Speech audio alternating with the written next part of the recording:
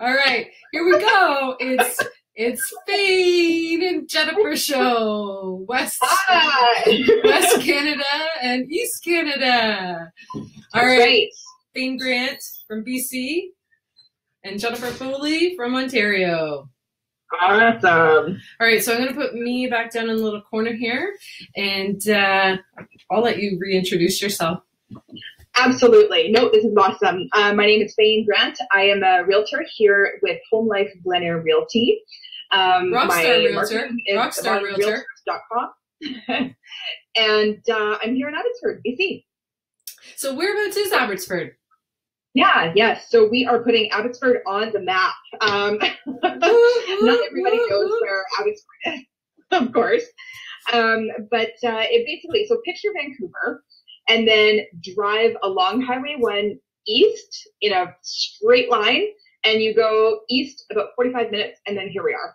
Okay. Wow. What's the population there?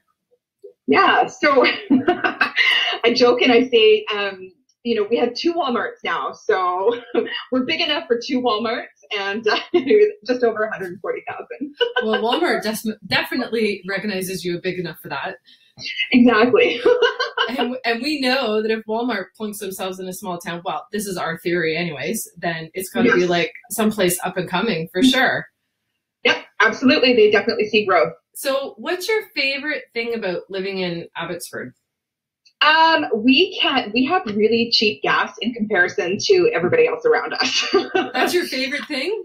And, well, no, it's not my favorite thing, but it's one of the bonuses, because everybody says, "Oh, we're in Abbotsford. Okay, well, let's go fill up on gas," or they'll just go across the border and go fill up and save a lot of money just going to the south side of the border. Sorry, I just have to click off a little icon there. But yeah, we're probably about 10 minutes away from the Sunas border. Actually, part of Abbotsford is literally connected with the city or the town of Sunas on the U.S. side. So super close. Yeah, that's awesome. Yeah, we're going to talk about what's happening over there in Abbotsford in relation to the real estate market. So absolutely. Tell us a little bit about inventory and what's happening, like how many months of inventory do you have, and what sort of, which types of homes are selling? What are you seeing out there? Absolutely. So, I'm working with the March numbers. Yeah. It has slowed down. So the momentum has definitely slowed down over April. So now that we're May 1st, it'll be really interesting to see what the April numbers show. But going off of the March numbers from our real estate board here, the detached, so we've got 2 months worth of inventory in the single family detached market, and both townhouses and condos were at a month of inventory, a month supply. So again, I feel as though this was taken in a quicker market, and yeah, as we see the April numbers, we'll see a definite slowdown. So, what are you seeing in terms of appreciation, depreciation? What are you seeing year over year? Well, I mean, obviously, since 2016, that's when things started to go a little crazy, for lack of a better description. But basically, prices have gone up exponentially, and the starting case was in 2016. But so even in the last 12 months. Oh, sorry. I was just gonna ask you, Fane. So when you say 2016, things went a little crazy. What were you seeing back in 2016? All of a sudden, overnight, the momentum just went from A to Z. It went from being in, kind of a normal market or a stable market, so to speak, balanced market. And very quickly, we entered into a seller's market.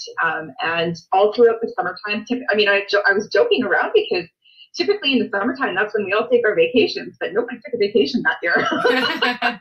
That summertime. I mean, we weren't complaining, but we had a busy summer, and we thought it was going to maybe slow down come the fall, but prices continued to rise, and we're now, April and May of 2018, and it's still, the prices have gone up exponentially.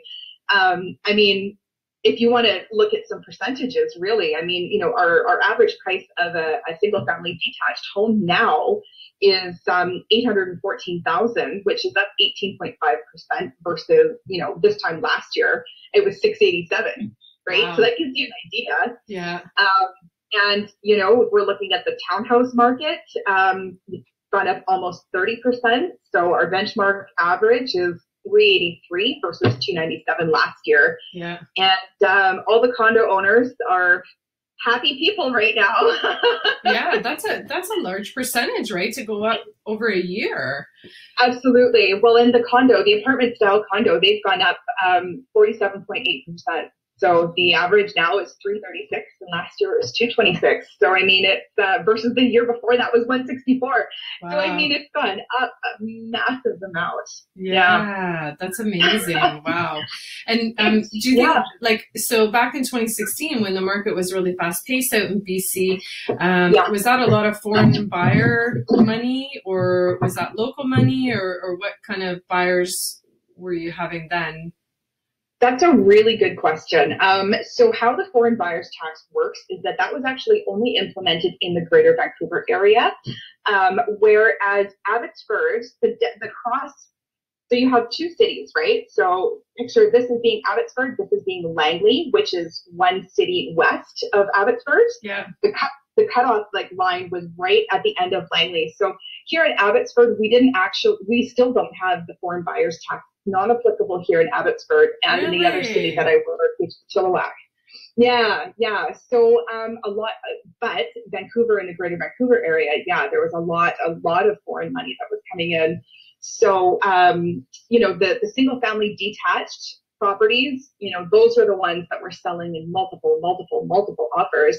And at that time, funny enough, the condos were quite quiet, and same with the townhouses. But now, since the prices have gone to an unreachable amount, everybody that wanted to originally go into a single family detached, they're now going into the townhouses, and the people that wanted townhouses, they're now going into condos. And unfortunately, there's a lot of first-time home buyers there that can't even, they've been priced out of the market. They can't even afford a condo now. So the rental market. You and I were talking about, it's a good opportunity, though, for those people that have gotten themselves into townhomes or condos that are looking to upsize because they bought in the last couple of years, that it's a great opportunity for them to get into a larger home, because those prices have not appreciated the same way as townhouses and condos, because those are more your entry-level homes, right? Absolutely. Anybody that bought in the 150s a couple of years ago, they can now sell for the 330s, 340s, and then now they can move up to they're happy. They can move up to a townhouse or a single family detached. I mean, it's a really good opportunity for them, for sure. Excellent. So benchmark prices, what are we looking at for detached homes in your area? 814. 814? 814,000. Yeah. Okay. Yeah. And that's for a detached 2-story or detached bungalow or detached? Single family detached. The way our board looks at it is that it just clumps it all into one. So they just look at it as a single family detached home. All right. 814, again, up 18.5%. I mean, these used to be city prices, and now we're seeing them here in Abbortsford, and it's just, people still can't really believe it. Anybody that, hasn't looked at what's happening in the market over the past couple of years, they still have a hard time digesting the prices that are, it used to be that Abbortsford and Chilliwack were, the more, economical places to live, so to speak. And then, the people are looking at the prices now and, it's not worth that. Well, it is actually. And, and the funny thing is a few years from now, it's going to all look cheap again. I know. Those prices will look like, wow, like we do now, right? We look back 3 years ago and we go, and exactly what you said, like, how did it get to this? But, we look to the future and we're going to be looking back at today's prices and saying the same thing, like, wow, that seemed like a bargain. Yep. you Absolutely. know, because they're not making any more land. So the price of real estate is just going up and up and up. And I always tell my clients it's the best way to accumulate wealth, really. I mean, you got to live in your house at the same time. So, you know, why not put that money, you know, build it up there? 100%. And one thing I should also mention about, you know, just the land terrain here in the Fraser Valley, there's still a lot of green space. There's still a lot of room for development. So it's not like being in the Greater Vancouver area where there's no space to expand. You have to go up. Yeah. That's not the case here. We have tons of green space.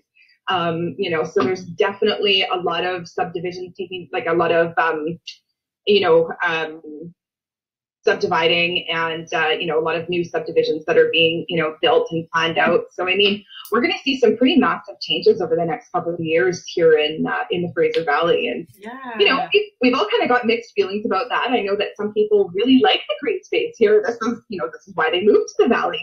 Yeah. But, you know, it's the way it's going, and it's what's happening. So, I mean, it's one of those things where you can't deny it. You can't fight it. It's just, you know, it's expansion, it's growth. And I mean, at the end of the day, it's good, right? Yeah. Yeah. Yeah. All right. Well, it's been great talking with you, and thanks so much for sharing all that great information about Abbortsford. And we're going to connect again next week on Wednesday, and you know, we'll be talking about what's happening here in my area in Durham region, and yeah, we'll get some market stats for Durham region in Ontario here. Awesome. Right. Nope, that's great. Okay, so we'll chat with you next week. Absolutely. Okay, thanks, you guys. Okay, bye. Bye.